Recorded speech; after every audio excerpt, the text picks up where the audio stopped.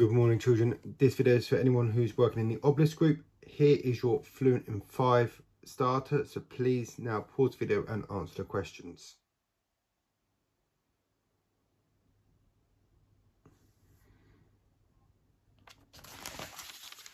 And here are your answers.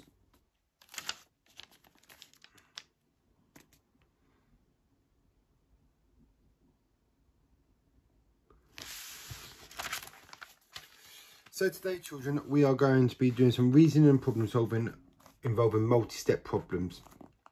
Again, multi-step problems is where we need to do more than one calculation to achieve the answer of the question. So we're going to take the first question here. A school orders 455 maths books. They order 258 fewer English books than maths books and 86 more art books than English books. How many books are ordered in total? So they've got underlined the key information here with the numbers, but actually there's a couple more bits of information that are important. And it's this word here, fewer, and it's this word here, more. Now, we've got our starting number, which is 455 maths books. They order 258 fewer English books than maths books. So as it says here, we need to do maths take away 258. And then we can do the art in a minute. Now, so to work out the amount of English books, we need to do 455 take away 258. So we'll do that now using our written method. So we've got 455 take away 258. 5 take away 8 you can't do, so we must exchange. So we cross out the 5, put a 4 above, and we put a 1 in front of the 5. So we've now got 15 ones. 15 take away 8 equals 7. 4 take away 5. Again, we cannot do because 5 is greater than 4. So we exchange again. Turn the 4 into a 3. Put the 1 in front of the 4. Make 14. 14 take away 5 equals 9. 3 take away 2 equals 1. So there are 197 English books. To work out art, we need to take the total of English and add 86. So we need to take this total here, 197, add 86. 7 plus 6 equals 13. 9 plus 8 equals 17, plus 1, 18. 1 plus 1 equals 2. 283 art books. But we're still not done yet, because the last statement, the question here says, how many books are ordered in total? So we now need to add this amount, and this amount. You can do it in two ways. You can add these two numbers first, get the answer, and then add that. Or you can add all three of them at the same time. And that's what we're going to do now. So 455. 197, 283. Now we've got to do add. The reason why is because we're trying to find the total. Now it's really important that when we're doing these calculations, adding these numbers up, we do it carefully and we make sure we do it correctly. So we've got 5 plus 7 equals 12, plus 3 equals 15. 5 plus 9 equals 14, plus 8 equals 22, plus 1 equals 23. 4 plus 1 equals 5, plus 2 equals 7, plus 2 equals 9. So the total amount of books is 935. Note, we had to do 3 different calculations to get that answer. 2b. Eric has 723 stamps in his collection. It's shown here using place value counters. Book A has 423 stamps in. Book B has 225 fewer than Book A. How many stamps are in Book C? Convince me. Now again, to convince Eric, what we need to do is we need to use calculations. Now we know how many are in Book A, 423. Okay. To work out how many are in book B has 225 fewer than book A. So we need to do this calculation, which it's already done for us here. It's got 423, take away 225. So we'll use a written method again to help us solve this. 423, take away 225. This is going to give us the answer of B. So we've got 3 take away 5. Cannot do because 5 is greater than 3. So we cross out the 2, turn to a 1. 1 in front of the 3 equals 13. Take away 5 from it gives us 8. Can't do 1 take away 2. So we exchange. 11 take away 2 equals 9. 3 take away 2 equals 1. So there are 198 books in B. In book B. 198 stamps in book B. Now, this is where the understanding of the question you need to understand. So we've got the amount for book A, 423. We've got the amount for book B, 198. So we've got those two values. We don't know the value of book C yet, but we know the total. So if I was to draw this in a bar model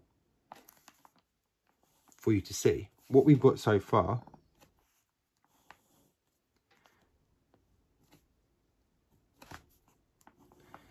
is that this here is the total, 723. Book A has 423 in it. Book B has 198, but book C, we still don't know.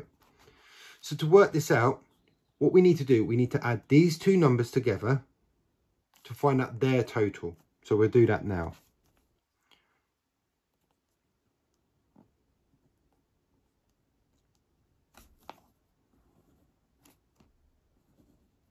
Three plus 8 equals 11. 2 plus 9 also equals 11, plus the 1 equals 12. 4 plus 1 equals 5, plus another 1 equals 6. So this total here equals 621. We still don't know the value of C, but to work that out, because we've been given a total, whenever you've been given a total, you will need to do a subtraction. And we've got this number we're going to subtract from there. So we're now going to do 723 take away 621.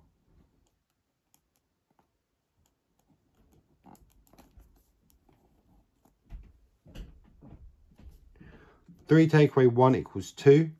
2 take away 2 equals 0. 7 take away 6 equals 1. So C is worth 100, has 102 stamps in it. This here was just for you to be able to visualize it, but you're more than welcome to draw that when you do your working out. But look, 3 steps to work out that answer. And we convinced Eric by doing our calculations. Now we've got here, write a word problem to go with the following calculation. So we've got 512 centimetres, take away a number plus 123 centimetres equals 317. Now the first thing we need to do is to work out actually what is that missing number. If we can work out that missing number, then what we can do is we can use this, we can create a word problem using whether it's going to be how long the length of the string was and so forth if they're cutting it. So if we were to say, sorry children, if we were to say Omar needs 317 meters of string.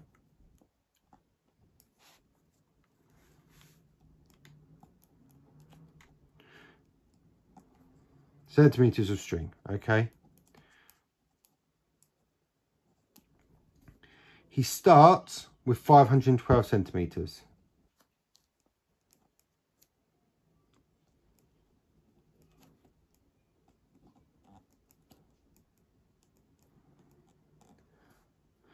But cuts too much.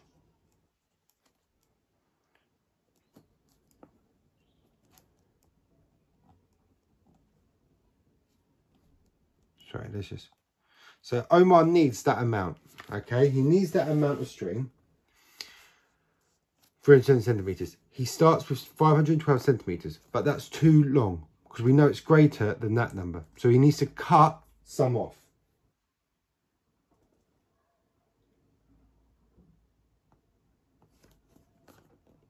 And because he's cut off too much. But we don't know what that number is yet. And we need to, so he cuts too much off. So he's cut too much off. We don't know what this number is. This is a question mark. And this is what we need to find out. He adds 120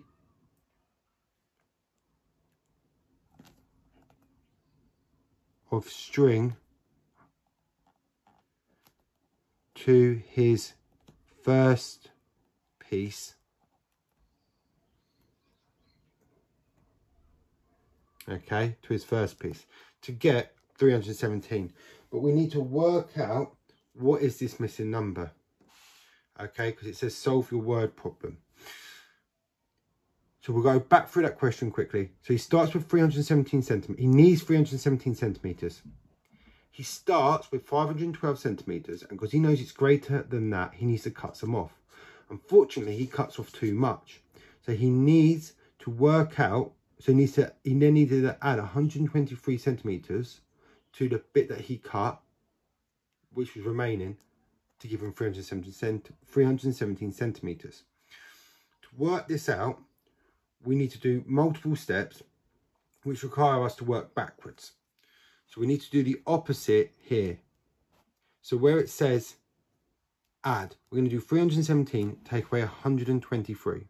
317 take away 123. This is going to allow us to work out what this missing number is, because we've got to work backwards. 7 take away 3 equals 4. 1 take away 2 cannot do, so we have to exchange. 11 take away 2 is 9. 2 take away 1 is 194. So he was left here. At this point, he had to do 194 add 123. But what did he subtract from 512 to get to 194? To work this out, because we've been given the total, the largest number, we subtract that number from that number from that number. And then that will give us our answer here. 512 take away 194. 2 take away 4 cannot do. 12 take away 4 is 8. 0 take away 9 cannot do. So we exchange again. 10 take away 9 equals 1. 4 take away 1 equals 3. So the missing number is 318. So I've written a word problem by identifying what was his missing number. So he didn't know how much he cut off. And then I've used 2 calculations by going backwards to work out that answer there. Please rewatch the video if you need help. If you need any more help, you can email me and I'm more than happy to go through some of the questions with you. Best of luck.